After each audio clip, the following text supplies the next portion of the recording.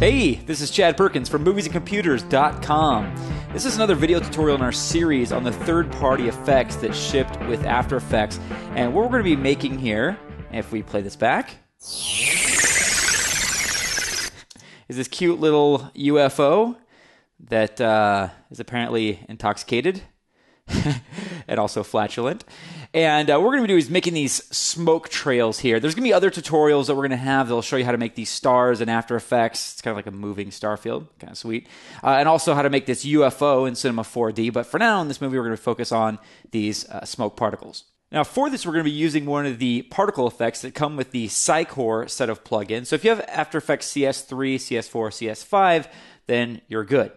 Now, I'm going to go over here to this CC Particle Systems 2 intro comp. And what I'm going to do is I'm going to apply, I just have a plain old black solid here, as you can tell by the name, plain old black solid. And I'm going to go ahead and just do a search for CC part, and then I get two effects here. Now, a lot of people use the effect menu. I see a lot of times in tutorial people use the effect menu for applying effects. I honestly don't understand that at all, because then you have to remember which category the effects are in. If you go to the effects and presets panel here on your right, or if it's not showing, you can go to your window menu, then you just do a search for the effects. So it's just so much faster. So anyways, just a little aside there. If we apply CC Particle World, this is a much more robust particle system because it works in 3D. If I click on this Z here and move it around, you can see that I can move this around, and these are 3D particles. It's a little bit big for what we need, so I'm just going to go ahead and select this in the Effect Controls panel, hit the Delete key to remove it, and I'm actually going to apply CC Particle Systems 2, which is what I want. So I apply that to my black solid, and as you can see, it's an auto-animating effect, just like most particle systems are. Now, by default, it's really not much to look at. It's just kind of like these strings of lines here. But if we open up the producer area and we fiddle with position, I'll go back here a little bit. I'll click the stopwatch for position to animate it. And then I will move in time. And then I will move one of these properties a little bit to the point where I could see my effect control point here, that little red circle with a plus in the middle.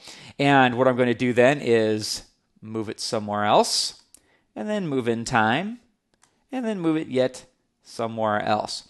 And so now if I play it back, you could see how it kind of creates this interesting streak effect. So it's already looking a little bit better than it did initially, but there's still a lot of sexiness to go. So what I'm going to do is go over to this Cycore Particles Start, and what I've done is I've applied the particles here, CC Particle Systems 2, to this particles layer. And I've already animated the producer point to follow along with the UFO. And I didn't do anything intelligent or smart in any way to do that. I just basically just like moved it around, and it looks like it's about there. And then I moved in time and all that kind of stuff. So I didn't use like motion tracking or any of that kind of stuff. Now, the first thing we want to do in order to create our smoke is to get rid of this nasty yellow color. So I'm going to open up the particle area. There's 4 nicely organized categories in the effect here. And actually, longevity is just longevity, so really it's 3. And I'm going to change the birth color from yellow. I'm going to click on that color swatch here. And let's get more of a blue, kind of like we saw in the other composition. Go ahead and click OK. And actually, while I'm thinking about it, let's change the way that these particles are spitting out. If we go to physics here, the animation type is explosive, and that's not really what we're looking for. So I'm going to change this to direction normalized, which is going to give us a more streamlined output from the smoke trail there. It looks a little bit more like a smoke trail. Right now it kind of still looks like a fountain, I realize, but it's going to get us closer than explosive would have. Now, back in the particle area, we want to change the particle type from line to shaded sphere. And we're getting a lot closer now by having these balls. But one of the problems is that if we zoom in really closely here, you'll see that there is this kind of hard black edge to these shaded spheres, which makes them look very independent. What we want to do is remove that and make this so it's a little bit brighter to look like smoke. So what we're going to do is we're going to go to the bottom of the particle area, and we're going to change the transfer mode from composite to add, or actually maybe screen. You can change it to add if you like, but I think screen looks a little bit more realistic, but add does look a little bit sexier, so it's pretty much your preference. So now you notice that the areas where the particles overlap is a little bit brighter, and we've gotten rid of a lot of those hard edges, and these look like softer particles, which is great. Now, if we scrub this back, you can see that we already have kind of like smoky stuff, I guess. Actually, it's not looking very smoky the way we have these settings. So let's fiddle with this a little bit more. I think I want to increase the birth rate so we have more particles. Yeah. And there's too many particles still on screen here. So we want these to die out more. So I'm going to decrease the longevity. So I'm going to feed these particles a steady diet of fast food.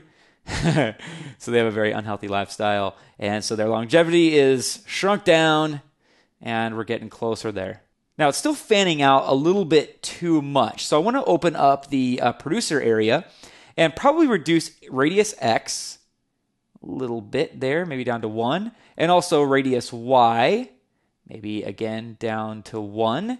And that helps things a little bit because they're not as tall. And when it goes fast, we have more of a streamlined effect here. I'm still wondering if my longevity is a little bit too much. I might change that to like 0.2 or something. That's probably a little bit too short. Maybe 0.35. And that's good enough for right now. We can also fiddle with gravity. If we want these particles to sink down a little bit, we could increase the gravity. If we want them to rise up a little bit more, we could increase the gravity, which creates a really interesting effect. Like there's wind blowing pretty crazy. I'm going to take this back to, let's do about 2. Now, one other really interesting parameter that's going to help us out here, because it does still feel like there's kind of like a hemisphere shape to our smoke particles, is this extra value. And extra basically just changes the randomness of the way the particles animate. But in this case, it's going to help reduce that spherical nature. If I wanted to, I could bump this up and make like an actual like go all the way sphere, like it's emitting just like this tube of smoke here. But actually, I'm going to take this down and maybe then go back to gravity and reduce this just a little bit, or excuse me, increase it so it's a little bit lower. And we have a nice little, cool little smoke trail. Maybe a little bit more here. We might want to go back to radius X and Y. And this is kind of how it is when I play with particles oftentimes. Like, you know, you don't like go in with one particular setting in mind and know exactly what you're looking for. At least I can't do that. I'll kind of go in and I'll fiddle and I'll go back to something like that and kind of fiddle with it a little bit more until I get it the way I like it. So we're looking pretty good there. And if we just add some cool sound effects, I'll change this to a cool car peel out sound effect. We have some great little smoke.